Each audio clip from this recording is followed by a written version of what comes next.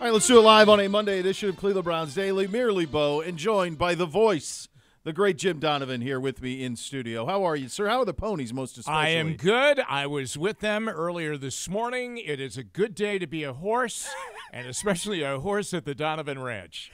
We get like a some good day. oats. Do we get nice, good hay? How do we look at? No, we have beautiful pastures. I have to say, we have that's beautiful gorgeous. pastures, and so we have beautiful blankets. So I mean, they go out, they come back in, and they're well treated. It's a good day. That's a good day. They have runouts once they get in. Yeah, a lot of wins. It's like a JW Marriott there.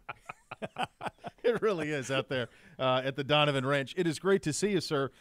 Look, this is a pretty wild thing in that you have free agency starting officially on Wednesday at 4 o'clock. Right. But the business is happening, and the business has been happening all weekend. We were involved in some business reportedly. I'm just going to put one blanket reportedly out right now. Everything is reported. Everything that we are going to talk about is reportedly. You can pretty much replace, this is me, you can replace reportedly and ignore it the rest of the way because this is what's happening in the league. This is the stuff that's coming from agents, right? And so it's an awkward spot for us, but it's all reportedly. But there aren't many instances where a reportedly doesn't end up being factually by Wednesday at 4. No. It's a lot of fun. It's pure joy. Once again, it's the NFL becoming a 365-day-a-year news cycle. Yeah. I mean, really, they might take a week off, maybe not, but I mean, they might take a week off, but then all of a sudden, right after a Super Bowl, which now is in February, Yep. I mean, you're in Indianapolis, as you and Nathan were, Yep. and you're down at the Combine, and then this date hits, and this is when it really gets rolling, and then the next thing you know, guys are coming in for the off-season conditioning program, and the camp segment begins. Which is amazing. It is. Our business, the power of television, something that you've been in most of your life, I was in most of mine. We set the calendar, and the NFL, when it launched the NFL Network, was pretty smart to say, hey, let's find a way to make sure we have some programming here. Right. Yeah. So these things weren't a big deal 15 years ago. You wouldn't have had this day in March. You wouldn't have had the Combine play out the way that the Combines played out. But because you have a network to feed, then it's nice if you can have a 365 business. And this is the most popular sport in this country by 1,000 miles. Its feeder system is now second. College football has now become the second most popular sport in this country. I agree. From a rating standpoint. So not only is it the most powerful, but its feeder system is the second most powerful. Bo, I have to tell you, back in 1999, Yep. when the Browns were coming back and they had boatloads of money to spend on guys to come in and make up, which was a very, very lean roster.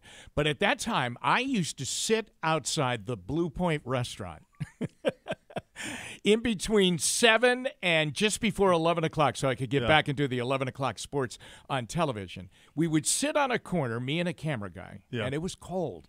And we would sit there because the Browns would bring in their free agent candidates, and they would eat always at the corner table because the corner table was the best table for all of our listeners who have been to the Blue Point because you can look up and see the terminal tower there, and it is rather picturesque, okay? Yeah. But we would sit there, and all of a sudden, there's Lomas Brown. Hey, as soon as Lomas would finish his huge meal, he would walk outside, and we would pop him with an interview. And it was really, those were the days that you really had to chase down free agency. Now you don't have to do that.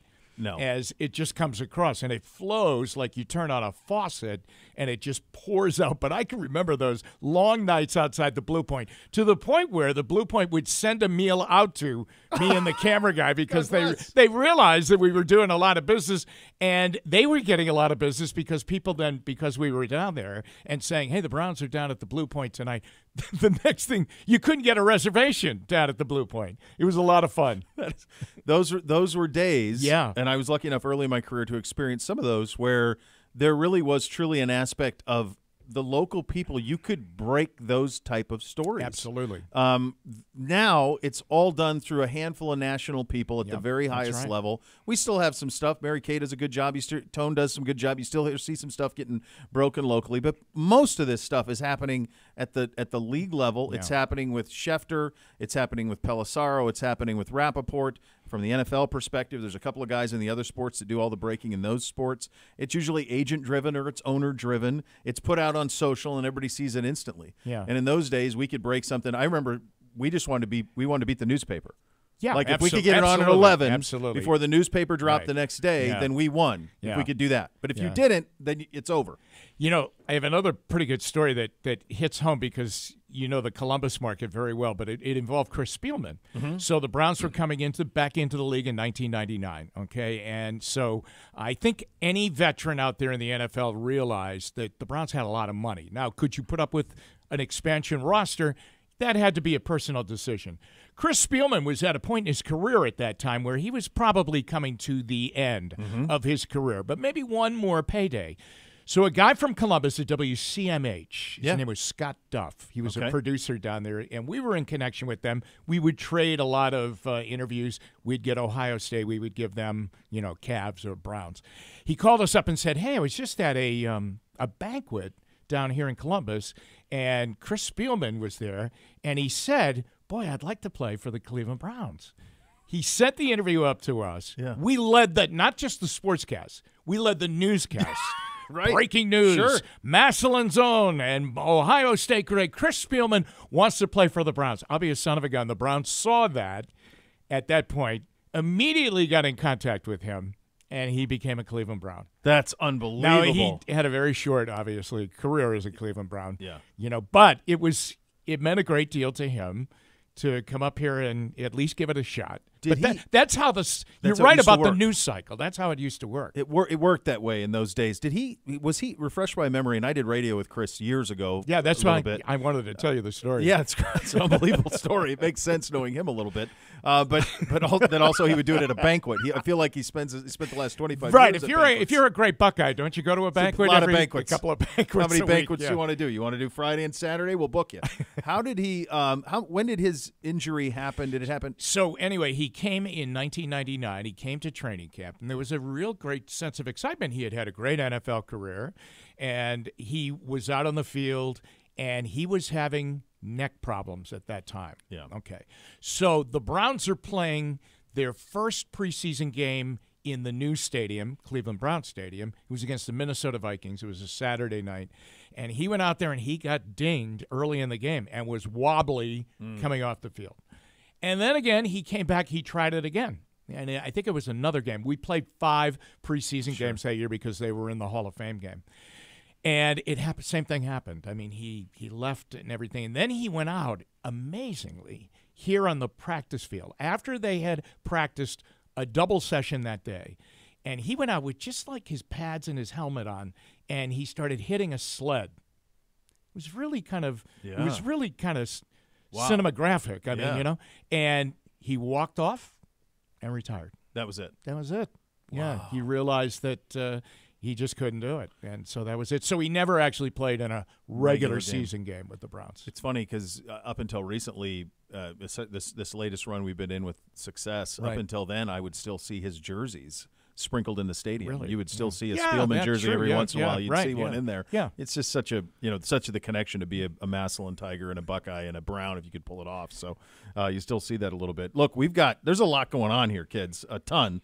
So legal tampering started at noon. As I mentioned, a lot of business has taken place in the league over the weekend. Let's get you up to date where we are. And again, all of this is reportedly I suppose we need to go all the way back to Friday with the restructure of the contract of Jedrick Wills. He underwent, of course, arthroscopic surgery in December to repair that torn MCL. Wills had $13.5 of his $14 million fifth-year option tender converted to a restructured bonus, saved the Browns $10 million on the cap. We'll get to the Judy stuff in a second. We're well aware that it's happened. But I wanted to ask you, because Nathan and I were talking last week about this, we're at a point where we have so much money invested in the offensive line with the 2 guards, 2 tackles, one of which isn't going to play because Dewan's going to start at tackle, whether it's right or left. Deservedly so. The way he played. So this was inevitable that there's going to have to be some juggling on the offensive line. So this buys the Browns some cap space. Yeah, and they need cap space. And I think there are some other big deals out there that they probably have to look at. I would think Cooper. They'll have to look at it at reworking there. I think Chubb probably. What's going to happen there? I think those are 2 contracts that sit out there.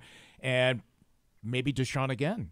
Yeah. Maybe they have to do something there. But they need space. There's no doubt about it. They've gotten some Ward and now with Wills. And, who knows, Bo. maybe some other tinkering and pulling and tugging with deals. But those big ones that we've mentioned are the ones that probably you would target and try and give them short extensions and get some more space to be able to get out and be competitive and get what you want once the bell rings. It's one of the things. And it's kind of wrong. Yeah, I know. You want to be late for the bell. There's no Sharpie, but it's a lot of number 2 pencil that's being spread all over the league in terms of writing on all this stuff. This is something that I think it's really important to understand, and we saw it play out with the Jerry Jeudy reported acquisition over the weekend. This front office knows its cap situation front and back. It understands how it's going to manage it. We had AB on at the comment. He said, I'm 3 years out on the cap. So, well, people will see like a cap number, and they will go, oh, my God, we're over the cap. Right. They don't know what to – no, they're fine. They're fine. They have an ownership group that's willing to convert to immediate salary in terms of signing bonuses, that's willing to do that, that's very aggressive. This front office, not only do they know their situation 3 years out, they know everybody else's. So one thing that Nathan and I talked about last week, we were going to be incredibly nimble to take advantage of a situation where someone was either dumping salary or in a spot where they did not want to do a fifth-year option on an extension or weren't sure about it. So if you look at the type of things that look at the type of guys that Andrew Berry has acquired, that this group has acquired, there's some certain things that check boxes. High first-round pick that maybe didn't pan out in certain ways, or they love guys who played at Big State U. They love Big State U guy. Mm-hmm. They love guys who you can track all the way back to high school as 4- and 5-star athletes, guys who are identified early. So we even mentioned Jerry Jeudy by name last week. Sure. They've been circling him for 2 years, but we mentioned him by last week from the standpoint of this checks every box. Denver's going to be punting on their season. Judy's a guy they've liked for a long time, former first-round pick. The talent is obviously there. It hasn't clicked the way that I think everybody thought it would in Denver. Yep. But they end up getting him reportedly, I think it was at a 5 and a 6. It was a 5 and a 6, yeah. And they still have a 5 and a 6 left. Yeah.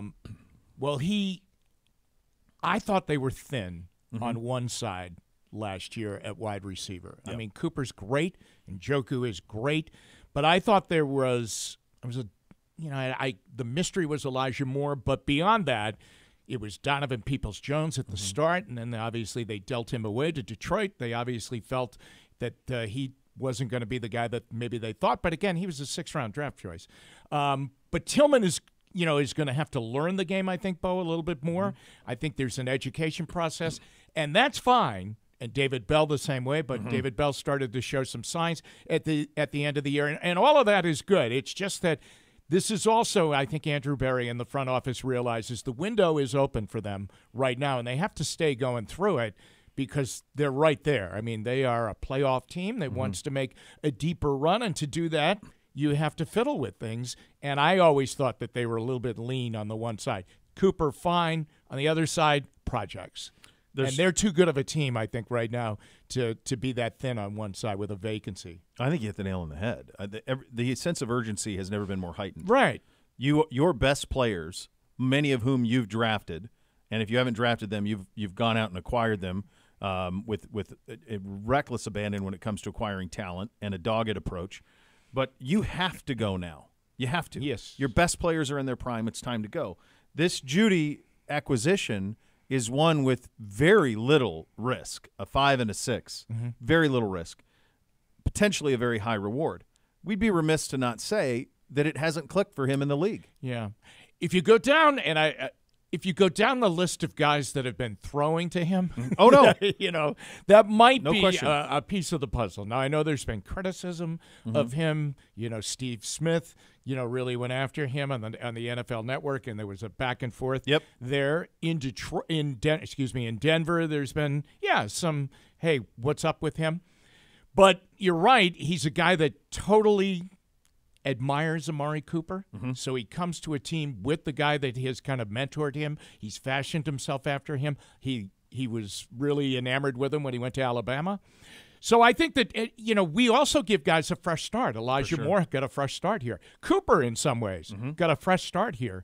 And this is a good spot to try and reinvent yourself at the right time, too. Yeah, and I think the other thing that this factors into, when we were doing what was it, Uno? Last week we did kind of the free agent wish list, like the top 3 things So we know that they're going to address the defensive line. They have to, right? Obviously, in terms of how they handle that. I'm sure they'd love to have Za'Darius back, but they're going to want to add to that room and going to want to clarify what they want to do there. Running back was another one we mentioned because, you mentioned Chubb and the restructure. We know that that's likely coming, but also Nick Chubb is coming off a catastrophic knee injury. And who knows when he will be, if ever, back to what he once was. Absolutely. And you need to have more explosiveness out of that position. So that was the other one. But the overwhelming one, guys, was weapons. You need to have more weapons because you have to beat the Wizard down in Kansas City to claim the ultimate prize. You have to beat Joe Burrow in Cincinnati if they're healthy next year, and they've got some issues of their own with T. Higgins demanding a trade today. And in your own division, you have the MVP of the league. Right. So you've got to have enough weapons to walk into battle with any of those teams and say, hey, our arsenal's in the same vicinity as yours. So this was always it. And it's a 5 and a 6 for a former first-round pick. The other part of this, Jim, that I think is really important is Ken Dorsey. So we talked about this a lot.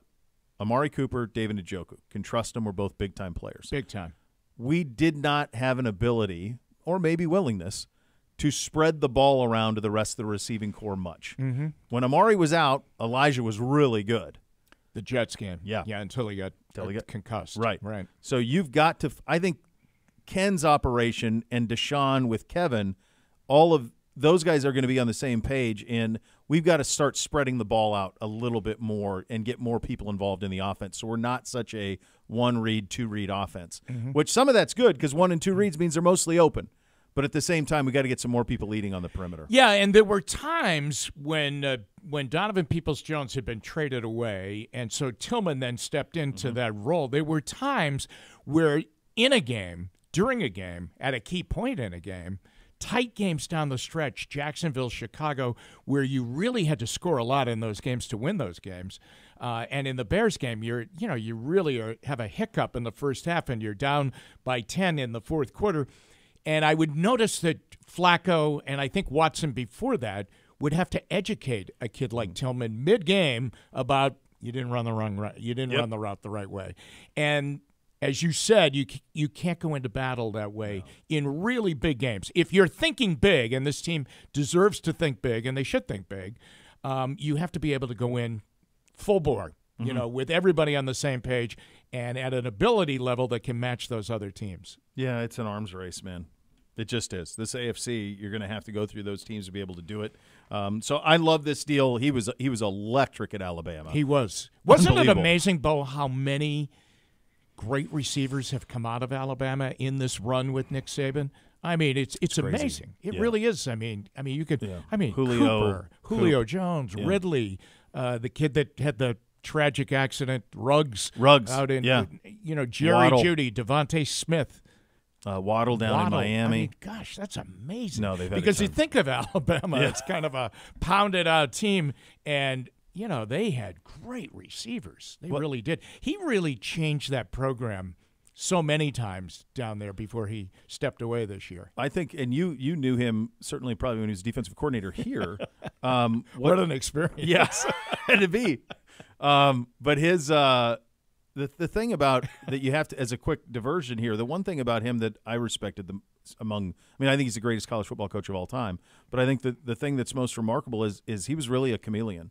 He changed his approach offensively to fit what was happening. Their early years, several times, it was very much a 8 yards in a cloud of dust, if you will, because they had big-time backs. They had backs coming out of their ears. Then when Kiffin got there after they lost to Ohio State in 2015, he flipped. And then he went, we're going to go get the number 1 quarterback in the country every year. We're going to go get 5-star receivers. And they would have a Julio or a Coop, like Coop played in the 15 game against Ohio State. But then they started to get all of those guys together. They had Devonta, Ruggs, Jeudy, all those. They were Waddle. They were all in the same group. It was just an abundance of offensive talent. So it's just a remarkable job to be able to stay at the top of the sport as long as he did and do it in so many different ways. Yeah. So I hope that's a good connection. I'll tell you what, though. They had receivers coming out. They've had picks all over the board. But a wide receiver, wow, just amazing. Yeah. Amazing talent coming out of there. Those three. I think they have some more this year coming out. that really struggled a little bit because they struggled at quarterback early in the year with Milroe in and out and then finally in, but he ran so effectively. But still, Isaiah Bond and Burton, I think, was the other kid. They had some really top-line receivers that might have lost some numbers because of the hesitancy at quarterback. If you just imagine just the receiving draft classes of the last 10 years at Ohio State, LSU, and Alabama. Yeah. Those three schools. Right. I mean, that's some of the very best in the league. So Jerry Jeudy's going to be here. He's going to get a chance to restart his career, and he's going to do so with a receiving room of I love what you brought up about Coop. I think that's huge. Like, Amari is such a leader, such a follow-me guy. He does not big with words, but just actions. Right. And I think that's going to be huge for Jerry Jeudy to be in the same room with Amari Cooper next year. So that was the big one. We also had this over the weekend as well, and there is a lot going on in the league right now in terms of guys moving places. Gabe Davis is a guy that we had talked about last week. From Buffalo. He goes to Jacksonville is the deal that gets done there. So that would tell me Ridley is out. Yeah. Is the way that'll probably go. That just happened in the last couple of minutes. I did want to get to this, though, this Mary Kay report that Joe Flacco could return to the Browns in a backup role. This was a report from over the weekend that the Browns could be in the business of Jacoby Brissett if that doesn't happen. So what that tells me is because of Deshaun's injury, it's too risky to go with Dorian Thompson-Robinson as the full-time backup, that you need to have somebody. I agree. And I think will probably Yeah. make some sense. It sounds like Brissett's going to end up in New England, though, is what it seems like. Yeah, well, that's where he started. That's his first stop. And he bailed them out. If you remember, folks, he bailed them out when Tom Brady got the 4-game suspension because of Deflategate. He won a couple of games for them. And then Brady came back. And he was a good guy. Tremendous guy here. Yes. But 4-7 was the record that he had here. Not all his fault at all. No. But I would love to see Flacco back, Bo. I just thought he was fantastic. I loved watching him throw the ball. It was unbelievable watching him throw the ball.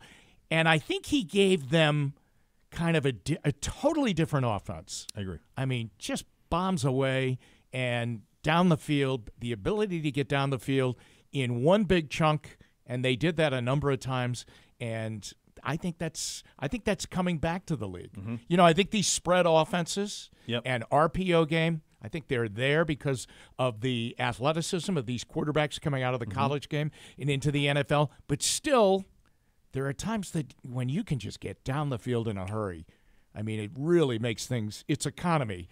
It's exciting economy, I think, and he's that guy. Yep. And he was just such a great guy here. Spectacular. I mean, face the franchise in a month.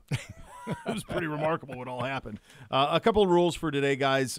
Field Yates with this on Twitter. Teams can begin engaging with agents at noon today. That's been happening. Deals can be agreed to but not finalized. So no deal can become official until after 4 o'clock. That's on Wednesday, which I alluded to off the top of the show. Teams can speak to players who represent themselves without an agent before Wednesday at 4 p.m.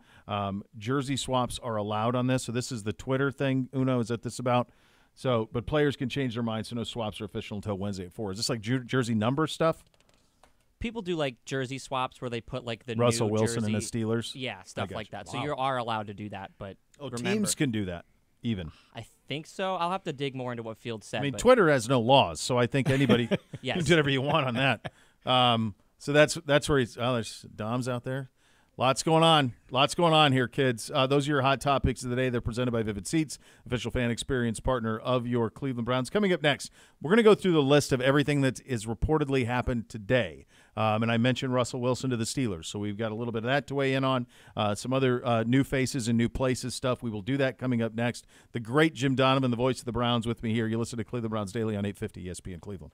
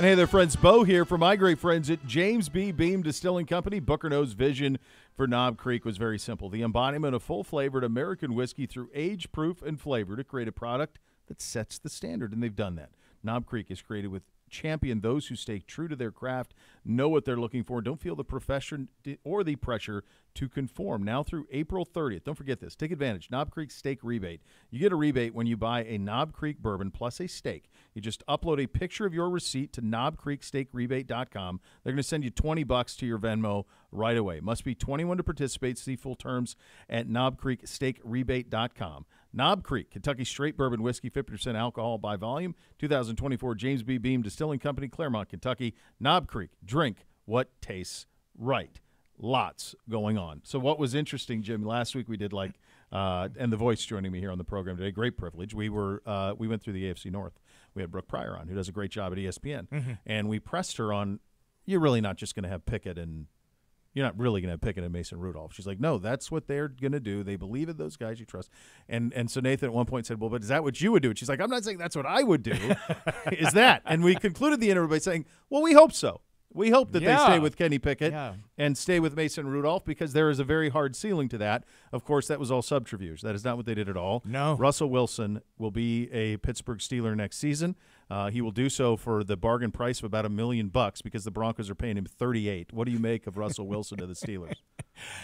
Well, I think it's I think it's surprising to me how this guy has just kind of fallen apart talent-wise on the field. I mean, his game really just came apart, which is mysterious. And it came apart in Seattle in the last year or so. Sure. And then it definitely came apart in Denver. And it just exploded in a bad way for him when Sean Payton came in there. So, I mean, he goes into Pittsburgh. I think that he will compete against Pickett. He will have a mountain of experience over that kid. And I think that the Steelers – I know the general manager at the Combine, Omar Khan, said we have total faith in Kenny Pickett. It will be interesting to see how they fashion themselves in training camp because I would think that Russell Wilson could beat him in a competition as the number 2 guy coming in to try and knock off a young kid, if only because of experience. Well, and that now we have never played Russell Wilson well.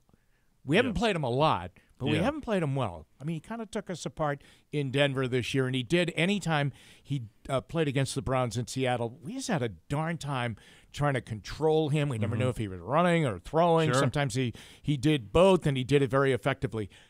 But his game really needs to be put back together. So it will be interesting. He's never sat well because he's never sat. No. I mean, so I don't know how he'll handle that, but I would imagine he goes in there thinking that he can beat this kid out and be the Steelers' starting quarterback on opening day. I would think very much that he's signed under the impression that he is, and that absolutely. I'm going to go be the starter. The thing with him that's interesting is he's basically become. It wasn't that long ago. It was let Russ cook, right? And he was throwing bombs to everybody. DK Metcalf his rookie year, and away they went. Well. What has happened in the last couple? He's really become a check down Charlie. I mean, he led the league in pass attempts within 5 yards of the line of scrimmage. He led the league in pass attempts behind the line of scrimmage. So that's kind of who he's become. This is the one part that's interesting though. So they are a playoff team last year at 10-7. Smoke and mirrors, but they do it. I don't know how they do it, but they do it. It's nuts that he doesn't ever have losing seasons because they don't get. So last year, Russ was 67% completions, right around 3,000 yards, 26 touchdowns, 8 picks. So Pickett in his career is a 62% passer. He's basically a 1-to-1 touchdown to interception. So while Russ only threw for 3,000 yards. So again, it's all short yardage stuff. But if a 5% uptick in completion percentage, a 3-to-1 touchdown interception versus a 1-to-1, you win 10 games with Pickett. That's what they're banking on, right? Yes. It's right there. That's it. And that's why you sign him, and that's why he went there, because he knows he's going to be better than what they got with Pickett. Yeah, because they're still all about, they want their running game to be their calling card, and they're going to play great defense. Yes. Now, whether or not they can continue to do that, like you and I just mentioned, somehow they do it. And they look dead around Thanksgiving, and then boom, they come out. The other thing about Russell Wilson, Bo, is this. I don't know that he's ever been the same quarterback since he threw that pick in the Super Bowl on the goal line against the Patriots. I don't know if that whole franchise has been the same since that. There was unrest in the locker room because of a call. They doubted Pete Carroll. They doubted Russell Wilson. You know, sometimes it can have a lingering effect. Oh, that's the throw, I think, that probably it definitely derailed what felt like could have been a dynasty, because they were all very young. Well, they're going to win 2 in a row. At least they're going to win 2 in a row. They just whipped the Broncos the year before. Right. Like they were in a position where they could have won 2 and then maybe win 3, and then that's what started had a couple of 10-point leads in that in that particular Super Bowl against New England. But that one play, yes, he'll be remembered for that. Throwing that pick. They'll never forgive. As will Malcolm Butler, who ended up with a ton of money because he made the play. Well, and it was interesting. That's the one where Bill doesn't take the timeout, right? Right. The clock just bleeds, and you're like, what's he doing? He's just going to lose the Super Bowl like this? Right. Like they're not going to make them snap it. They're not going to make them do anything. Like we're just going to lose the Super Bowl? Yeah. And then it all worked because they didn't hand the ball to Marshawn Lynch, and that was it. It was amazing, and there's that great NFL Films documentary, Do Your Job, I think it's called. It's about the Patriots that year. Chad O'Shea's in that extensively in that game, in that piece. And that kid Butler had trouble with that route all week long in their practice, but he had seen it a lot. And the preparedness of them to be able to get, just continue to harp on that kid to, you're probably going to see this. And bang, he comes up with that play. But Russell Wilson, since that throw, has always been doubted, I think. Well, for sure. And then you started to saw that was the true break of Seattle because it was the defensive guys against Russ and Pete Carroll. And then inevitably Pete got sick of him and sent him, and it ends up being a ransom that the Seahawks get back from the Russell Wilson deal. I don't think you can. I think it's impossible not to say that Pittsburgh got better with this. This is better than what they were. Absolutely. I do think that. I don't know that this to me doesn't change them in terms of the pecking order in the AFC North in terms of where we stand right now. They're not as dangerous as we are. They are not as dangerous as Cincinnati is with a healthy Burrow, and they're certainly not as dangerous as Baltimore is with a healthy Lamar. But our guys got to come back from injury too. Yeah. Our quarterback's got to come back from injury. So, and now this gives them competent quarterback play. This division, it's going to be right back to a meat grinder. Oh, it is for a long time. Yeah, I mean, it really is. It's exceptional, and that's why you would like to see them be able to. You really need to see Deshaun Watson play and play a lot. Okay, you just to get a full season in and to be able to play, because we are left with that memory of that amazing second half against Baltimore, 14 for 14, and to win there and really beat Lamar Jackson at his own game. But it's just been short snippets with him. It really has for one reason or another. Yeah, no, that's what made like the Flacco run so magical is you stacked a month. Yeah, it was 4 games over 300 yards. Like it was okay, like let's go. And so we need to see that from Deshaun going forward. So that happens in Pittsburgh. Perhaps some disconnect in Cincinnati. T. Higgins requesting a trade this morning. The tag was placed on him last week. Yeah. It's $21 million, isn't it, on the tag? I think that I think they'll play hardball, knowing the way they do things down there. So that's going to be an unhappy situation if it lingers and he doesn't show up. That really is a problem. I don't think the quarterback would be very happy with that. Sometimes, and in regards to him, it seems as though they kind of lean on him to tell them what he wants, much like Mahomes in Kansas City. What do you want? Who do you want? And I would think that he would he loves Higgins, and when they had all three, Boyd, Chase, and Higgins, they were really rolling. That was when they made the Super Bowl run and almost did it another year. But I think that they will dig in. I think that's going to be nasty. I think you have the right read on that, my friend. Knowing how Mike Brown works a little bit. That's the way Mike Brown is. That's his operation. Now, here's the thing. They've been in this position. I'm not going to make too big of a deal about him demanding a trade now, because this is kind of the standard operating procedure of when you get tagged and you want a long-term extension is you demand a trade. That does not mean that he's going to be traded. Remember, they tagged Jesse Bates. Jesse Bates did not demand a trade, but he also didn't show up for camp. He ended up playing out his contract and then walking in free agency to Atlanta. Another example of this was Jonah Williams, who did demand a trade. He did demand a trade. They never traded him. He ended up playing out his contract, and that was fine. This is the thing for them that will be fascinating. It's the point you made. It's the Burrow point. Yeah. So Burrow said when he got that deal done, I want Higgins and Chase. I want to make sure that we do this in a way that those guys, that we're all here. But the reality is you can't have 50% of your cap on 2 receivers and a quarterback. True. So if they do move off of him, I think the thing down there that they're hoping for is something similar. Now, you're not going to land a type of player, but kind of the blueprint of the Stephon Diggs move from Minnesota, when Minnesota dealt him to Buffalo for a first-round pick that netted them Justin Jefferson. Right. Now, you're not going to probably get that lucky. I don't think you're going to get that. But you may get a low first-round pick or a high 2 for Higgins, and that might be what they do. The question is, can you keep number 9 happy if you do that? You know, the other thing about them, Bo, is I give them a lot of credit. I think Duke Tobin does a great job down there, and I think they find receivers. I'm going to kill the pronunciation of that kid, but they found that kid from Princeton last year. Yep.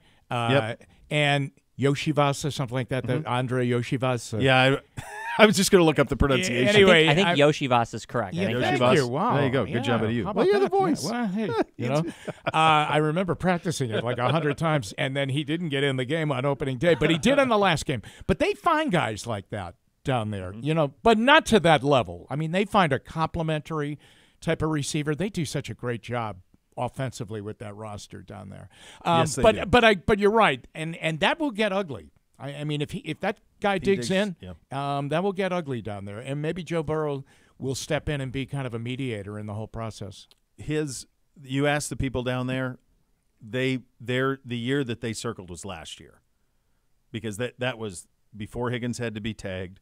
They got to do this Chase deal at some point. Now, he wants to wait till after Justin Jefferson, but they got to do the Chase deal at some point. They did the Burrow deal. But last year was their year. Burrow goes down, Higgins misses games, and it's done, and the season's derailed. Well, it really all fell apart that first or second day of camp when he went down with that calf injury, and let's face it, he was a shadow of himself on opening day here in Cleveland. I mean, and then that defense just went after him.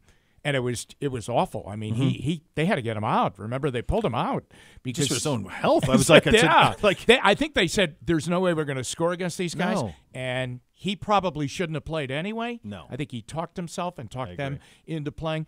But they were swimming upstream all year long, and yet I thought they were going to get there when they won that Monday night game against Jacksonville. It's the game where Lawrence got the high ankle and then came in here the next week. But when they won that game, I said to myself, they are rolling, and they could be a problem. Yes, if they get there.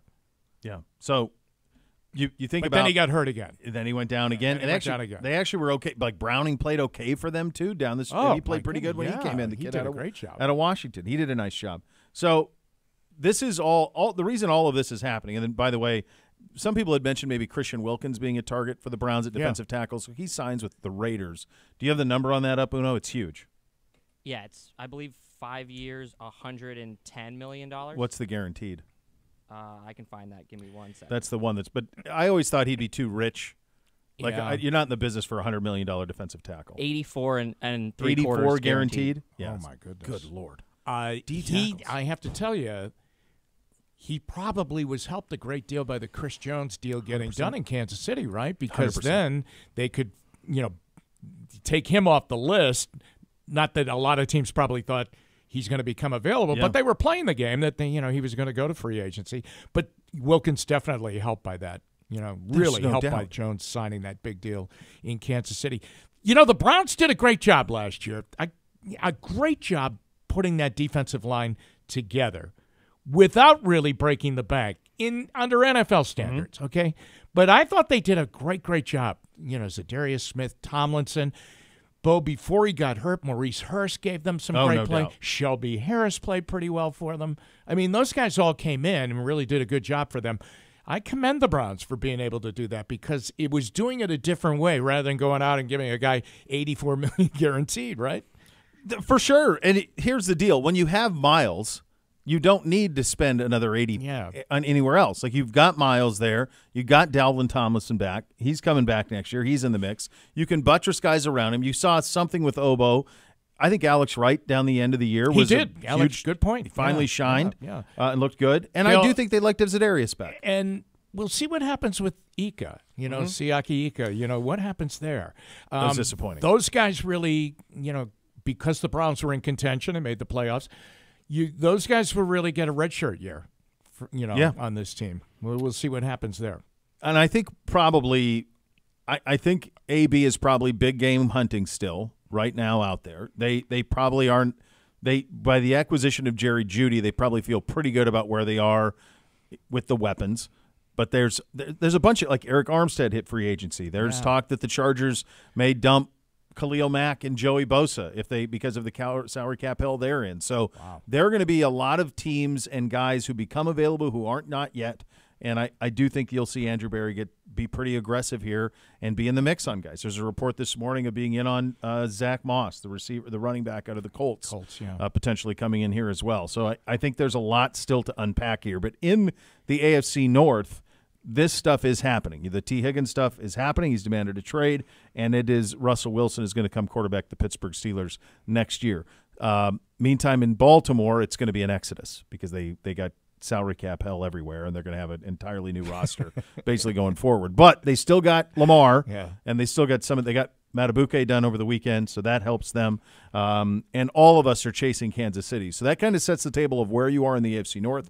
Let's set the table for the rest of the NFL through this wild first 48 hours of free agency. Where will OBJ get his $18 million this year? He gets it every year. He's going to get it somewhere. He will get it somewhere. I mean, he keeps showing that. Here's my reel.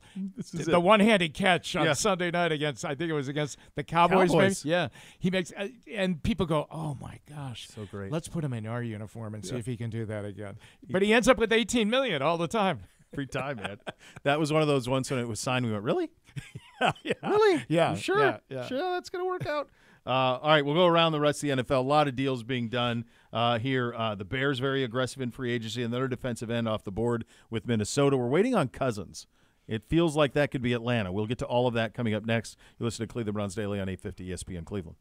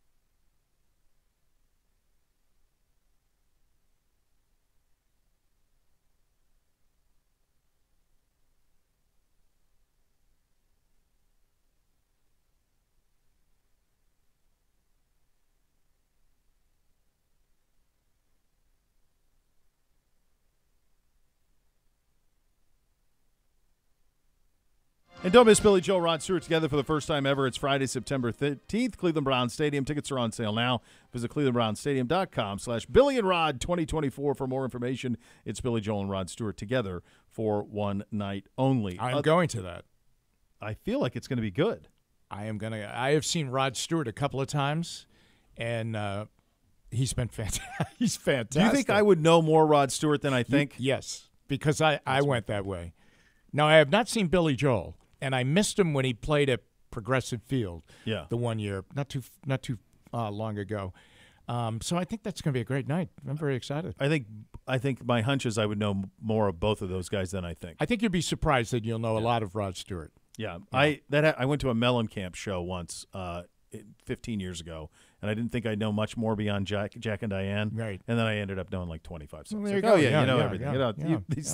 We used to listen to the radio all the time for the music, Jim. And then it was like, you didn't have this situation where everything was on demand. You didn't say play this by this. Like they just played something next. Yeah. Not always knowing what it was. And so these things snuck in. Well, I think that's going to be a fun night. That will be. Yeah, we got the Stones here this summer. Yeah. You got them both. Wow. Yeah, it's big. All right, lots of news. We mentioned the news around the AFC North. Our former quarterback Baker Mayfield getting a 3-year deal. Wow, in Tampa Bay. Good for him. Very good for him. $50 million of that is guaranteed of a 3-year deal worth around $100. Very similar to the Geno Smith deal that he got with Seattle a couple of years ago. So if you look at the quarterback slotting, I mean, he's kind of middle of the road to get that deal. Yeah, I mean, he's in the $30 million range, right? I mean, on an average. And there you go. There you have it. It will be fascinating to see how that all works out, if that is an everlasting fit for him. Yeah, my hunch is they're not viewing it that way. I'm guessing they're viewing it as Mike Evans is coming back. Let's go try to win. It's a bad division. Let's try to win this division a couple of years. You know that down there about that fan base. It's pretty fickle. Sure, they're not it's not like up here, like where they're going to show up no matter what. Like it's as much college, isn't it? Down there? Yeah. The other thing now that will become a tougher division if Kirk Cousins goes to Atlanta. That's the next part of it. Will be that. It's pretty amazing though, like how. Do you remember everybody like blown away at the Mahomes deal, the 10 years, $400 million? Yeah. Like, oh my God, $40 million a year. They won't be able to Not do now. anything. Yeah, not now. Now all of a sudden, 40 for Mahomes and 30 for Baker. You're like, my God, yeah. Mahomes is worth 100 on a true free market. But that deal does get done, and so he will be back at least for they have an out after 2 years, but a 3-year deal for him. And I will give him a great deal of credit for many things. You could have just packed it in. I mean, goes to Carolina. It was a mess. Yeah. They cut him. Yeah. Release him. Goes to the Rams to back up. Has that one big game. Al right? Michaels on the call. Yeah, he was Al there. had to have money on it. He was there like he had to. He had like 4 days. Or maybe 2 days to get ready, and he went in and won the game. He did. Yeah, with the Rams. Yeah, and then that parlayed into he was fighting for the job last year in Tampa. He had kind of a tip. He basically had a mirror season of Kevin's first season here. I would agree. Yeah, pretty much. I mean, it was 64% completions and 26 touchdowns, 8 picks, that type of thing. He was terrific against the Eagles in the playoff game that they won. I thought he was very good against Detroit. He was. Okay. They just didn't get it into the end zone a couple of times early in that game and settled for field goals instead. Now, his offensive coordinator is gone. Yep. He ended up as the head coach in Carolina. Gosh, so right. We'll see what happens there.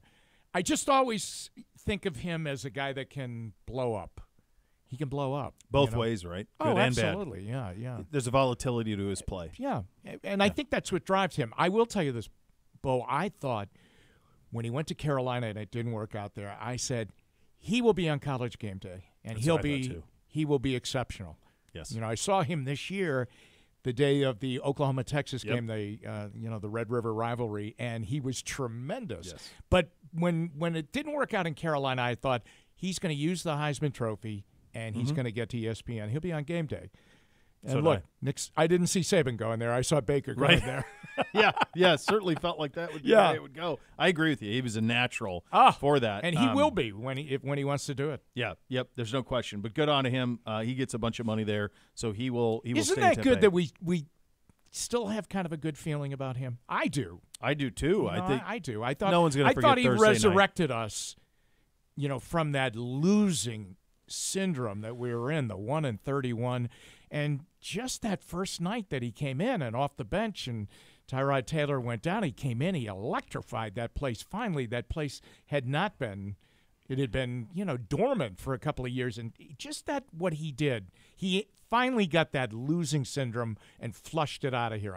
I thought it was the biggest change in the feeling of a stadium that I can ever recall, because until he went in, it wasn't that this was anger, the vitriol in the fan base in that stadium that night against the Jets, because you're going to lose again. It was 14. I think it was 14-0. 14-0. Yeah. It wasn't going well with Tyrod, and it was like no more of this. Like it was a fed up building, and then he came in and it flipped. Yeah, like that. Yeah. And not only 14-0, Bo, but Isaiah Crowell had done damage as a Jet. Yes, right. There was that part of it as well. But going into that that game, I remember the town feeling. If they don't win this one, that's it. When will they win? Well, we started to look out on the calendar. Yeah, I mean, you're playing that game. Lose. Exactly, yeah. But you're right. So that's the feeling I have about him. Yeah. I just, I have a good feeling about him. And he was damn good in 2020 in the COVID year. Oh, yeah. He was very good in the COVID year. He was. Quarterbacked a win over in Pittsburgh, and they get the turnovers early, but was very good there. He also engineered the win against Pittsburgh here to get them in. That's exactly right. Yeah. So I have good feelings about him too. It was one of those things where, why were things done the way that they were done? And I think the reason they were done is because you're trying to chase something bigger. Yeah. And there was a ceiling, I think, and you're trying to chase down Mahomes, you're chasing down Burrow. Here's another reason. And it's kind of a personal reason why I have a good feeling about him. Doug Deacon's last game was against the Bengals, and he was wrapping up an unbelievable amount of time with the Browns, like 45, 50 years of his life, with the Browns. Anyway, we had a little get-together with his family right after the game in a suite that they had that day. And he had the shoulder. Yep. And I'll be a son of a gun. All of a sudden, walking through the door, Baker Mayfield and his wife, they came in to wish Doug the best. And you know what? I just thought that was great. That's big class. It was. Yeah, it really was. And it was very, very heartfelt. And he got a boot out of Doug, going into the locker room and talking with him a couple of times. But anyway, I really thought that was really a cool moment with him. Yeah, so I wish him well. Yeah, same. That is very, very cool. We have some other things. Michael Pittman Jr. and the Colts have agreed to a 3-year, $71.5 Those receivers started to come off the board pretty quickly, didn't they? They did. Yeah, they really did. Jonathan Greenard, he goes to the Vikings. You mentioned the Cousins thing, so I'm very curious what Minnesota's doing, because they're spending in spots like this, but it looks like they're going to start over at quarterback. Yeah. Who is the quarterback going to be there? Nobody is right now, right? Nobody. So are they trying to find a way to move up in the draft? I think they'll be a really interesting team to watch here over the next day. DeAndre Swift signing with the Bears on a 3-year, $24. I love that for Caleb Williams going forward. Another weapon for the Bears in that situation. So those are some of the things that have happened around the league today. We've reportedly made one of our big moves, the Jerry Jeudy acquisition over the weekend. My hunch is there will be even more coming here in the next 24 hours or so. We'll keep you posted on all of that in the second hour of the program. Have a little bit of over-under as well coming up over the next hour as well. We continue with the great voice of the Cleveland Browns, the great Jim Donovan. You're listening to Cleveland Browns Daily on 850 ESPN Cleveland.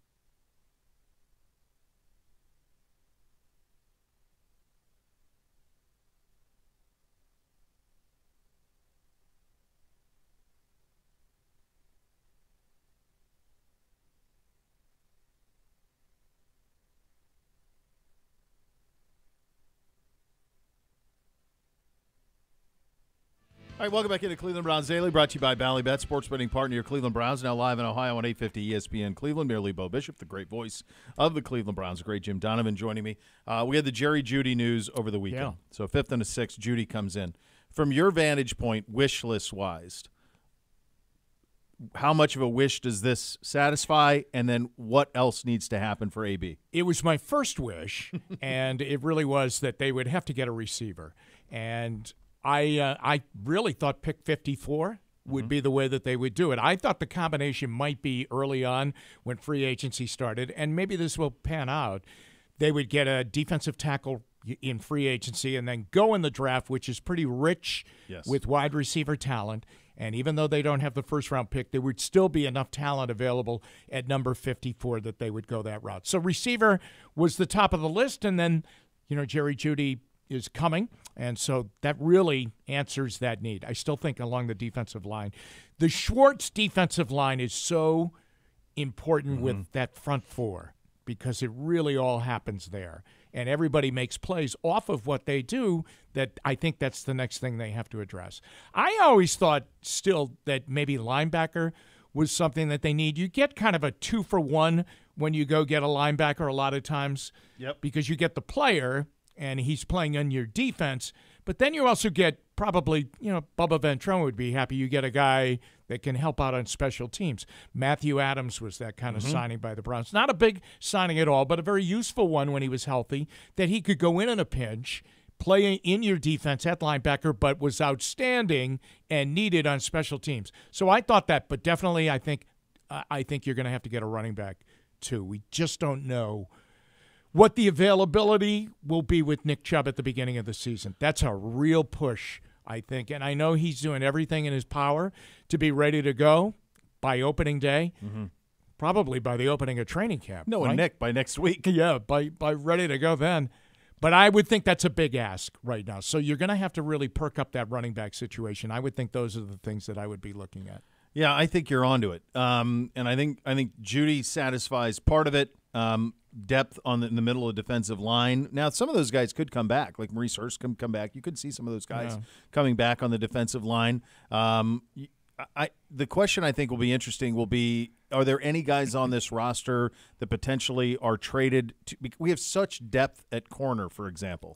We have such depth on the offensive line, for example.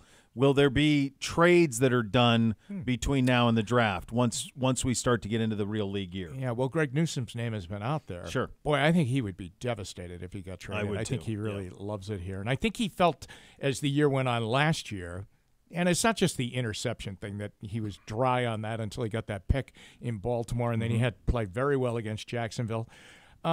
But I think that you're right. I mean, he would be a candidate. I mean, if you're looking at a trade situation and where the Browns are kind of heavy, I think they're very, very good at corner. MJ Emerson, I think they're pretty happy with the kid from Northwestern. Cam Mitchell played well, and I think they look at upside there. And, of course, you got Denzel Ward, and he's great. That would be one area, Bo, that you could probably take a look at that. Let me just go back to the wide receiver thing.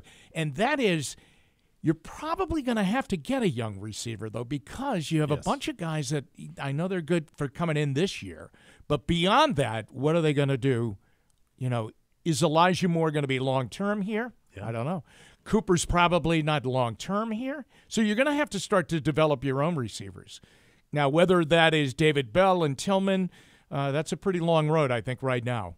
I agree. I think that, you probably have to use what the draft is good at, and the draft right now is really good at wide receiver this year. I wouldn't be surprised if they went again, got a young receiver to come in here. Do you remember, and I know that you do, but just for the sake of posterity and the audience's sake, the Green Bay Packers when Ron Wolf was running them with Mike Holmgren, and they drafted a quarterback every single time draft. That was his rule. That was the rule. You always get a quarterback. Thus, you're able to deal Mark Brunell and get something. Yes. And I think Hasselbeck was there. Yeah, they did it over and over again. Holmgren took him with him to Seattle. The kid who was with them from LSU that ended up signing with Seattle as well. Matt Flynn. Yeah.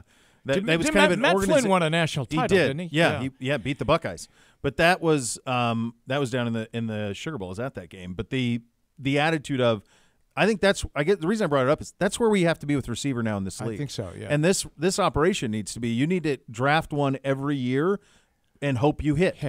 Yeah. And eventually the law of averages you will. Yeah. But they need to hit on some of those guys. But one time I did a game for NBC in Green Bay when they it was when Lindy Infante had gone had left Cleveland and became the head coach of the Packers, and they got a good run and were on their way to make the playoffs because they had Don Majkowski, the Magic Man. Yeah.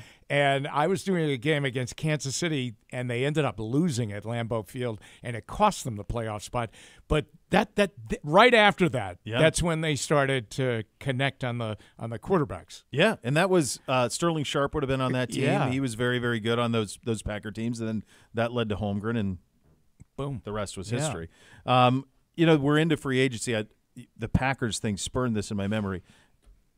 What do you remember of the Reggie White? Oh, I remember it very well. Free agency, because he was the true free agent. Right.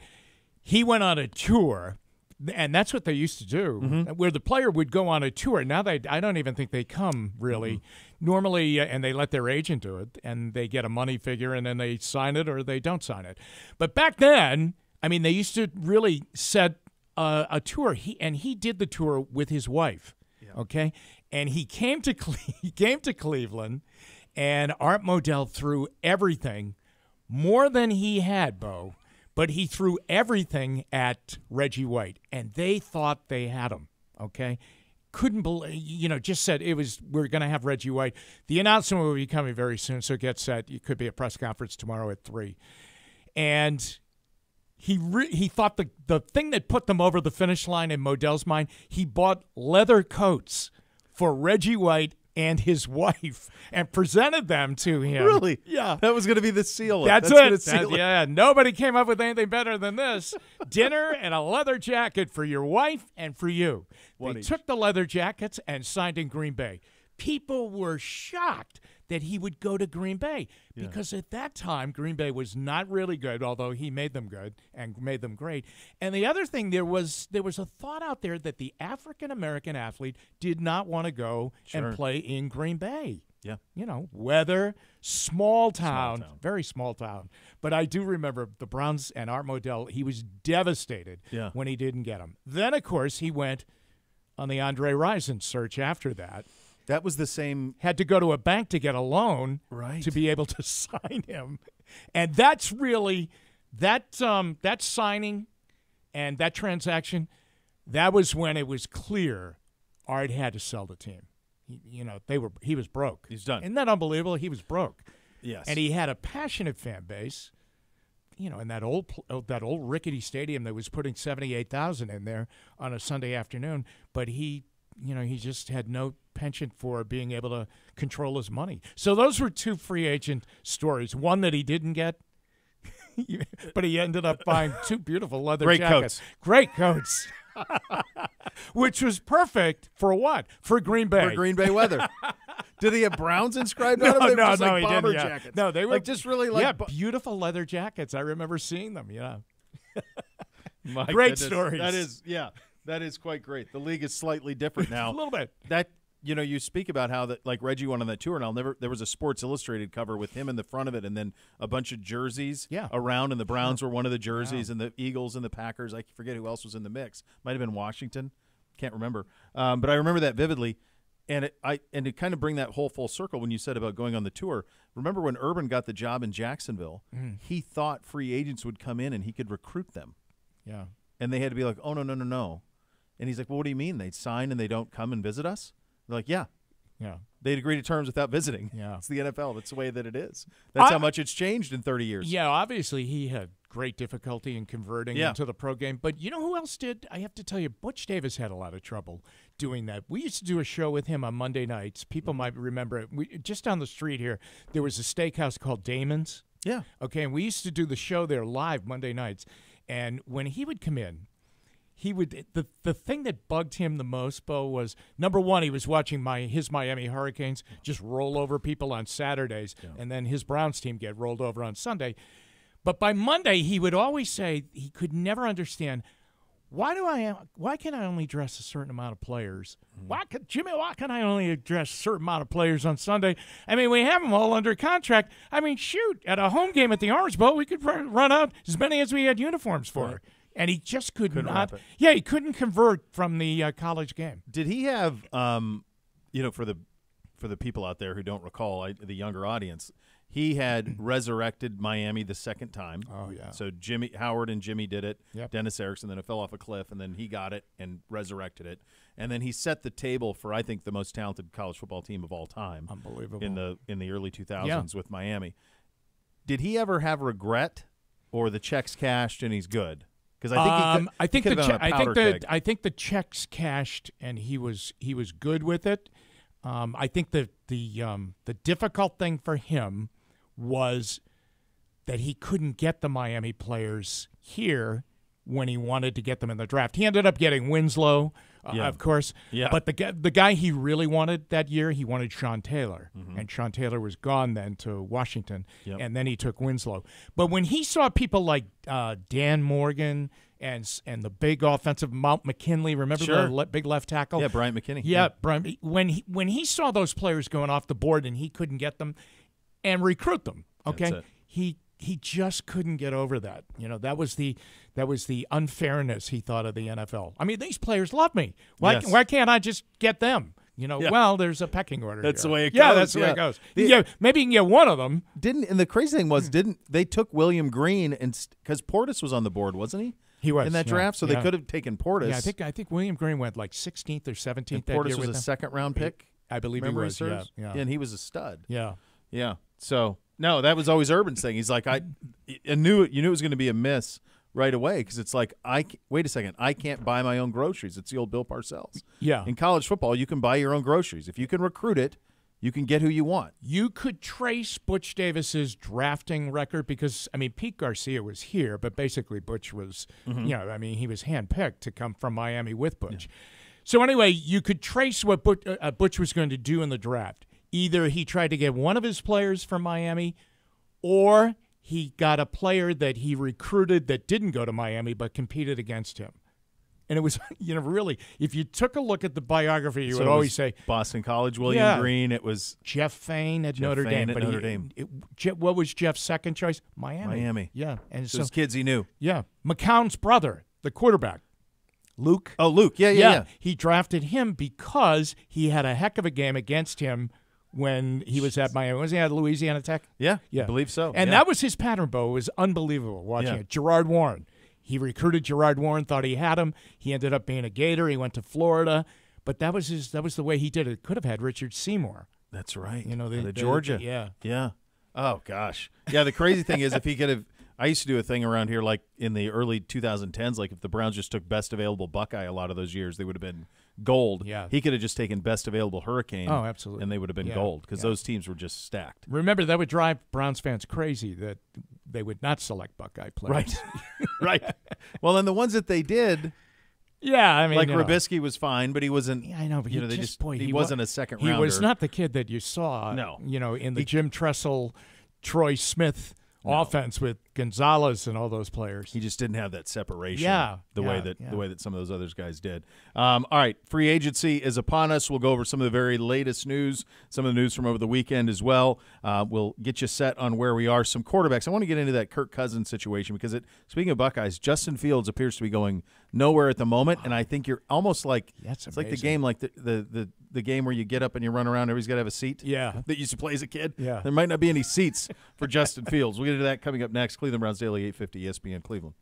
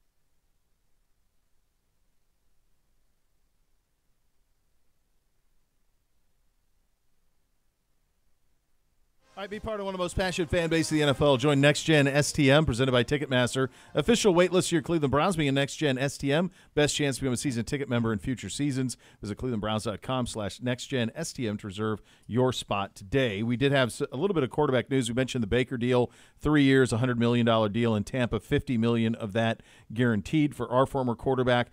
There was a trade over the weekend of another first-round pick. The Patriots and Jaguars finalized a deal that's going to send Mac Jones to Jacksonville for a sixth-round pick. He was a first-round pick 3 years ago? Yeah, and his first year, I mean, he won the national title for Alabama. Was that against Ohio State?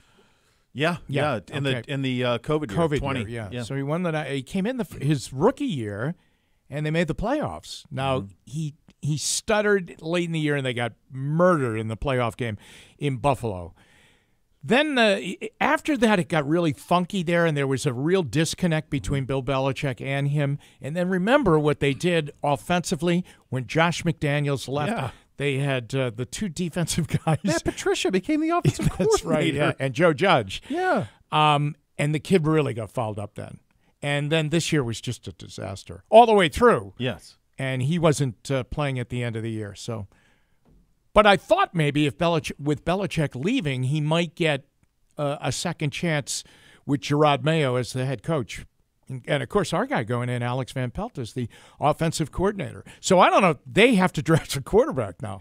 Well, yeah, I would think. And, it makes you think like I saw over the weekend that maybe Brissett would go there and they'll draft a quarterback at 2. Yeah. I forget it. Are they picking 2 and Washington 3, or is it inverted? New England is 3. New England's 3. 2. All right, Yep. so it'll go Caleb Williams, and then Washington will pick who they want, and then New England will pick 3rd. Now, back there in New England, there's like a heavy push to get a quarterback, a veteran quarterback, and draft Marvin Harrison Jr. So that's something that I said. I proposed this to Z last week. Once we started, and we'll get to Cousins in a second, but once it appeared that Atlanta was not going Cousins' way, and we figured that out at the Combine, that wasn't the way that they were going to go. So once that started to happen, I said, boy, if you're New England and you're not – am I sure about Jaden Daniels? I don't know. Am I sure about Drake May? I don't know. Yeah.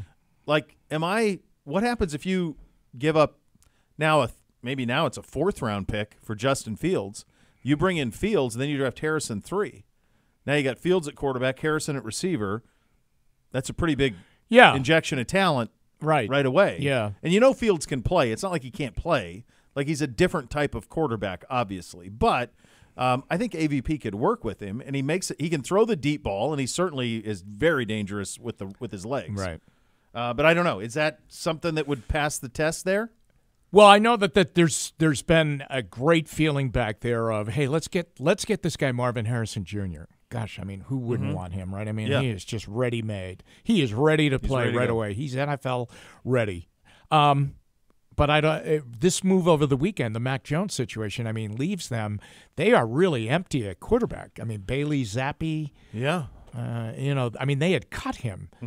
At the start of the season and then brought him back on the practice squad. And then at the end of the year, he was playing. Yeah. When they lost in Germany, they played that Germany game. And, remember that, they Mac Jones was terrible. They brought Zappi in. He threw a horrible pick right at the end of the game. And, their quarterback situation was just dismal.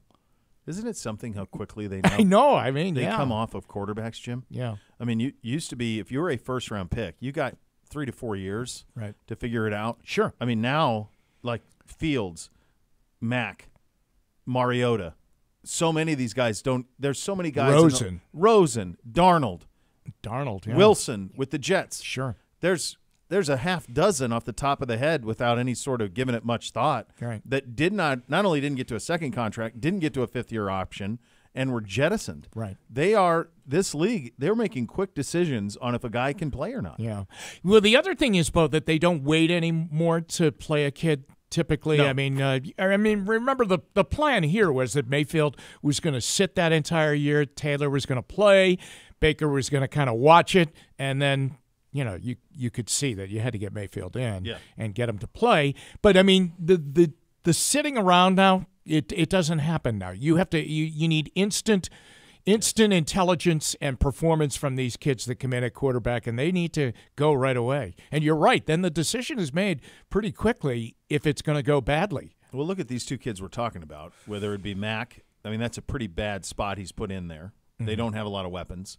As you mentioned, two defensive guys calling his plays in year 2 after McDaniels left. Mm-hmm. Fields has had 3 different offenses in his early career with the Bears. They had next to no weapons. And the worst game plan I have ever seen in his first start here with Matt Nagy, which was shocking because Matt Nagy read out of the Kansas City system and offense. I've said this before on the show, so I'm not reinventing the wheel with this. It almost felt like it was proving a point. Like Nagy was proving a point. Like, you're going to make me play this kid.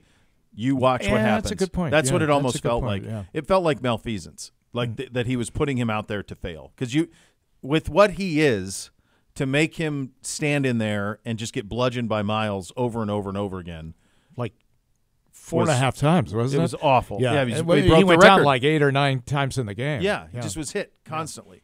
But here's the reality on Justin Fields, and while maybe that part of it is all true, it also could be true that I was dead wrong about this. I thought that there would be a decent market for him.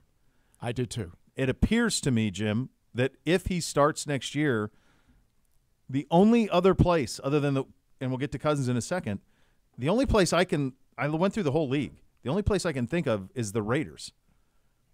There's not another spot out there. You start going through the divisions. If New England is going to go young and like a Brissett type, which it feels like that's kind of where they're going to go, there's nothing in the NFC East. The AFC North is full. The AFC South is full. Yeah. The AFC West, it's Raiders. He's not a fit for Sean Payton with Denver. No. That's not what he wants. Right. So the Raiders are out there. In the NFC, Washington seems intent on taking a quarterback. There's nobody else in the East. They're all locked in. I assume Dan Jones stays in the Giants. The NFC South now, if Cousins goes to Atlanta, which it looks like that's going to happen, Baker's back in Tampa. There will be a job in Minnesota, but Chicago's not going to trade him within the division. Within the division, right, yeah. So there's nothing there. And then the NFC West, all those teams are locked up. Right. So is it possible that he's not going to start next year? Kind of seems like that's where we're headed. Yeah, and I have to tell you that he is captivating, though. I agree. I watched him even against us late in the year, and he gave the Browns fits that day. And especially, that last play when he's running around, he's heaving it down into the end zone. But I think that I just look at him in that athleticism that he has. He's got a great arm, and I think he's just been beaten up. Yeah. That is a case where there's a lot of change. It really hurts a kid like that. Yeah. They just get beaten up, and they get beaten up mentally, and then that overtakes what they can do physically. Yes. They just lose it all. It's something that's too bad. It's probably something similar. It's funny. I was just having this conversation about Tim Couch over the weekend as an example of a guy who knows what happened. Like, just do the swap and say he goes to Philly and plays with those Andy Reid teams, and McNabb is here, and McNabb endures everything that Couch endured early on in his career here, and Couch got to play in Philly with Andy Reid in that offense in an established unit. You were here for that. Oh, it was unbelievable. He was bludgeoned. He never should have gone in as quickly as they put him in. The plan was that Ty Detmer was going to quarterback them. Detmer had a rough opening game against Pittsburgh, and Couch finished the game, but, it was 43-0. And they went to Tennessee the next week, Bo, and they put him in there, and it was I don't know if Jim Schwartz was there at that point, but that Tennessee defense, Javon Curse was there. They were loaded. They eventually went to a Super Bowl. And he just got killed in that first game. And then it just kept happening, And then there were times that he was brilliant. Couch could be great. He went over to Heinz Field and won on a Sunday night over there and was just tremendous. He looked like, he was great. He was phenomenal. But he just physically and mentally just got beaten up. The worst time was one time, I think it was against the Ravens. It was a night game, Monday night game probably. And he got knocked out of the game with a concussion. And there was kind of a cheer when he was leaving. And he broke down in the locker room, in front of the media after the game about, how he was being treated. And that was watching a kid just come unglued. That was too bad. Yeah, You're right, though. That's a good thought. If he had gone to Philadelphia, what would have happened there? You have that infrastructure. Sure. You draft a guy first overall, and I wasn't here at that time, obviously, but just the notion of you're an expansion team. You draft this. If if the Lord was creating the perfect-looking quarterback, it's Tim Couch. Right. He's coming from the Southern School, Kentucky, King of Kentucky, all of those things. He comes in here. He looks the part. You have an expansion team. You're trying to have some excitement because there's a business to this. Right. And that's the other thing that happens. That's what happened to Justin in Chicago. That happened to David Carr in Houston when they drafted him #1 overall. And you get in and you're forced to play, and then you just get bludgeoned. And I always give Baker a lot of credit for this because he didn't get broken because this is a lot. He was dealt early here. Mm-hmm. The team was much better, but he was dealt with a lot. And if you can survive it, and I think that'll be the test for a guy like Fields. Can you survive all of the things that went wrong early in your career to get through to the other side of it? Get a clean slate. Because oftentimes they can't. Yeah. They can't do it. Yeah. We do have what looks to be official here now. Well, not official, but it's getting close. Cousins going to get a 4-year deal in Atlanta. Wow. Boy, I'll tell you what, he has made a boatload of money, hasn't he? Yes, he has. And he's used it. He's used the tag very well. I mean, he's taken, and ended up with a high salary on that. But I have to tell you, for a guy that has never really been in a big game, nor won a big game, he commands a great deal of money. Why do you think that is? I think because I mean, can you remember other than when he ended up kind of RG3 got hurt and he got the Redskins into the playoffs and he played very well, but then they got knocked right out after that. No, I think that it was all hatched here on a Sunday here. RG3 got hurt. Oh, I didn't know that. Yeah, he hurt his knee, and the Browns were kind of semi in it, and Washington definitely was in it over on the NFC side. And it was Mike Shanahan, Kyle Shanahan, and they played him. We found out Sunday morning that RG3 wasn't going to play, kind of like the Watson deal against Baltimore this year. So Cousins goes out, and they run a bootleg rollout that he kept throwing to the tight end. They must have run it 25 times, and 25 times it was complete and went for big plays. And the Browns could not stop it. They just could not stop it, and he ended up winning that game, and that kind of launched him a little bit. Here's my theory on Cousins. That's amazing. This is my theory on it. I think there are so many of you mentioned the Shanahans. There are so many of those coaches in the league. We got one here. Yes, we do. And what they want is for you to throw it to the guy who is open. Simple. Yeah. That seems so simple. It does. But it's schemed. There's a play that is set up that is schemed. And if they want you to throw it exactly where they want you to throw it, they don't want improvisational. That's why, and Purdy's far more than this, but that's why Kyle likes Brock Purdy more than he was ever going to like Trey Lance. It's why he probably really considered Mac Jones in the draft more than he ever would have considered Justin Fields, because what he wants is your back is to you need to trust me. So that creates trust, right? Yeah, right. You're going to turn your back to the defense. This is going to look exactly like the last 16 wide zone runs, and now you're going to keep it. You're going to whip your head around. There's going to be a guy open here, and I need you to throw That's right. Yeah. And I think Cousins does that. Yeah. And I think that's why this has happened. It's the Shanahan tree. It's Minnesota. Minnesota's running that now with O'Connell. Like, it's the same type of stuff. They're going to run that down in Atlanta. In fact, when we were at the Combine, I was talking to Chris Rose after Z left, and Chris and I were talking, and I go, doesn't Fields feel like Atlanta? That feels like the spot. Like, Z and I have been talking about for 2 years. Like, goes back to Georgia, all that young talent. Like, he'd thrive, his home state. And he said, no, who's the offensive coordinator there? It's Zach Robinson. Well, Zach came in under Sean McVay. What is Sean McVay's favorite person he's ever had a quarterback? Matt Stafford. Why?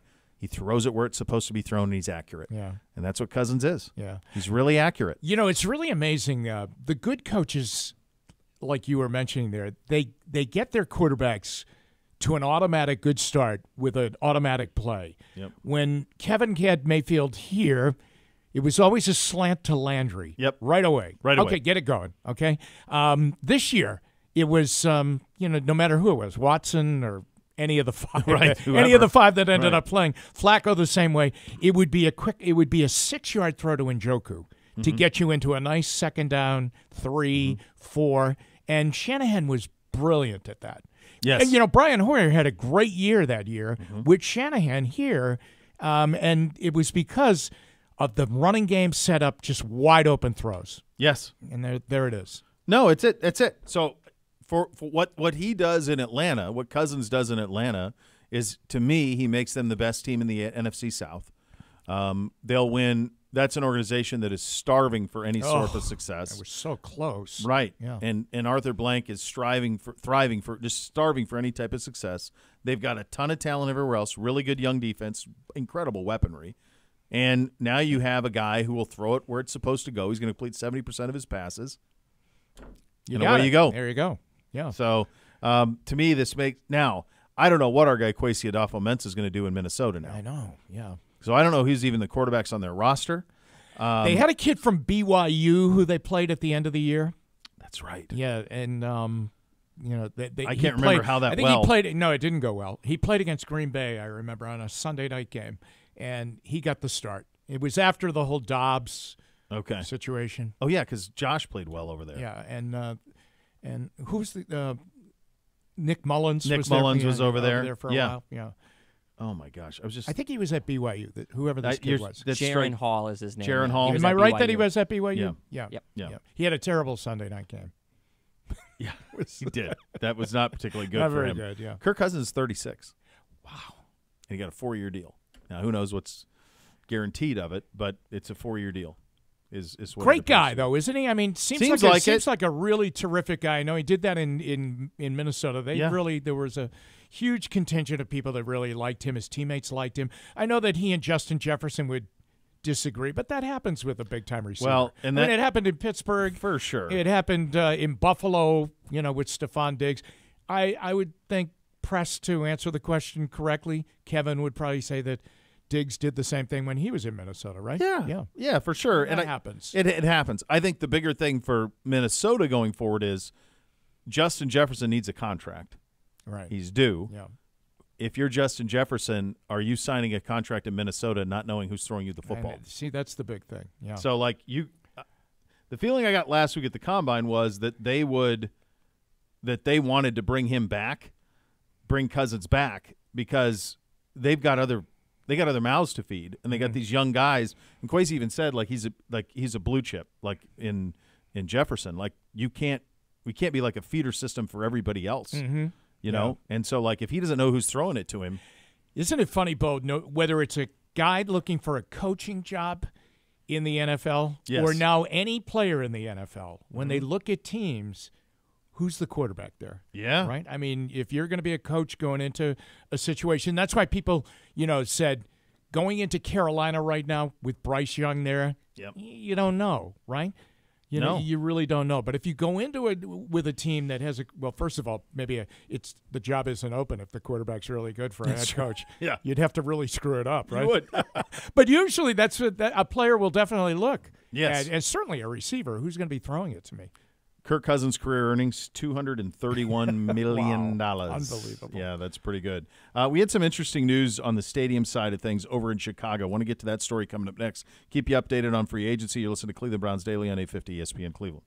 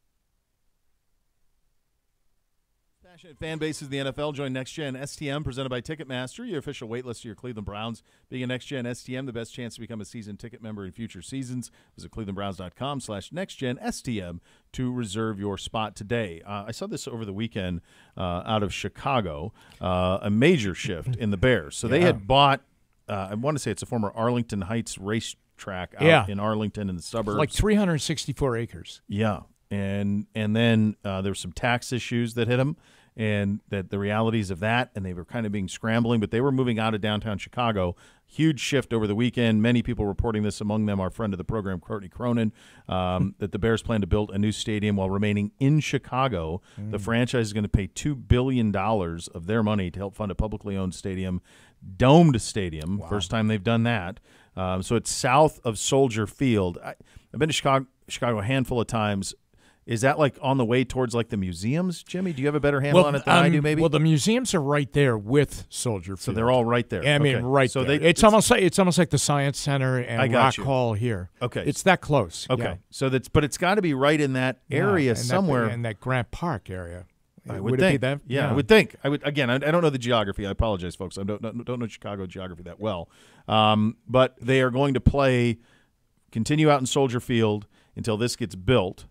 And then they will tear down the spaceship they built inside of old Soldier Field. That is the worst. How did they get that so wrong? I have no idea. A city known for its architecture. Do you realize the radio booth, you cannot see the ball in the air because the deck comes down over the front of the booth. The overhang. Yeah, the overhang. Oh, my gosh. So they put a television screen on the facade of the overhang, and so when there's a punt or a field goal or anything like that, you can't see it. You don't know or a high arching pass. It was amazing. But spaceship is the right way to identify that, and that was a historic. Yeah. I mean, they maintained those pillars, but barely. Yeah. Okay. Because I was at the old Soldier, and then they inserted this really stadium, like you said, kind of this dish. Like spacecraft inside of it. It was just a bizarre way to do it. Such a choice. And they kept saying, well, we preserved the history. No, you really didn't. You really Other than I feel like I'm on an episode of The Jetsons. That's it, man. That was it. Yeah, they really botched it. The thing that is amazing, though, is like Chicago has never – this is one of the major cities in the United States, obviously. With a dome, they're going to get Super Bowls. They're going to get Final Fours. Yeah, sure. They're going to get Big Ten championship football games. They're going to get college football playoff games. They're going to get WrestleManias. Like all of the things that Chicago hasn't been able to do because they haven't had a venue. Right. Now you're back in business, baby. Absolutely.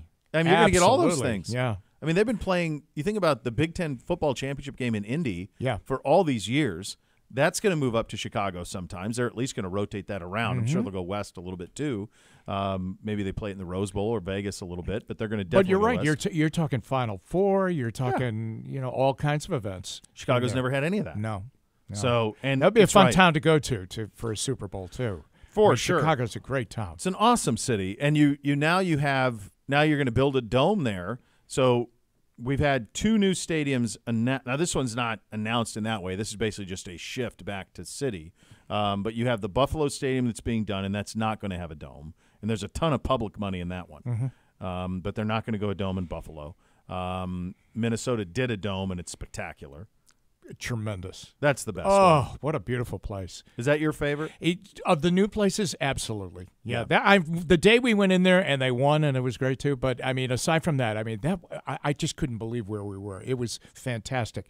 Because my first job in radio was in St. Cloud, Minnesota. Okay. 90 miles outside of the Twin Cities. And I used to go to the Met. Sure. The old stadium. With Metrodome. The outdoor place. The Met. The Met. Yeah, I don't have a point on that. I had Metrodome for you. Unbelievable. Yeah. Where Bud Grant would show up just before the game, and you say, gosh, he's the head coach of the Vikings. What's he doing? He was out duck hunting on a Sunday morning. Of course. It was amazing. That's what a life. That's fantastic.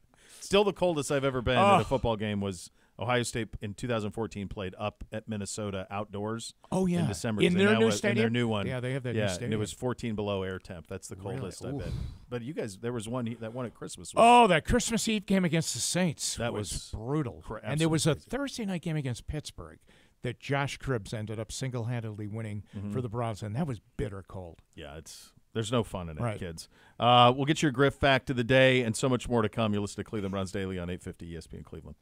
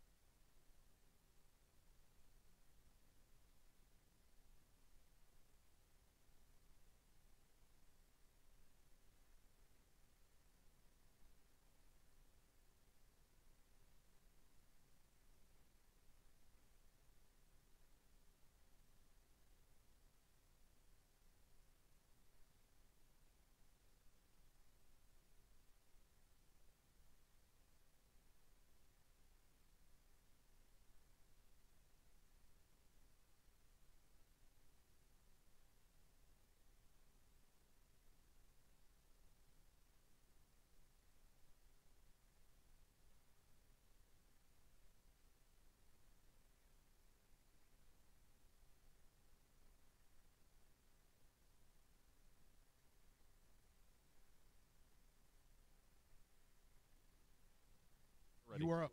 All right, give me the Griff. Give me the Griff. What do we got?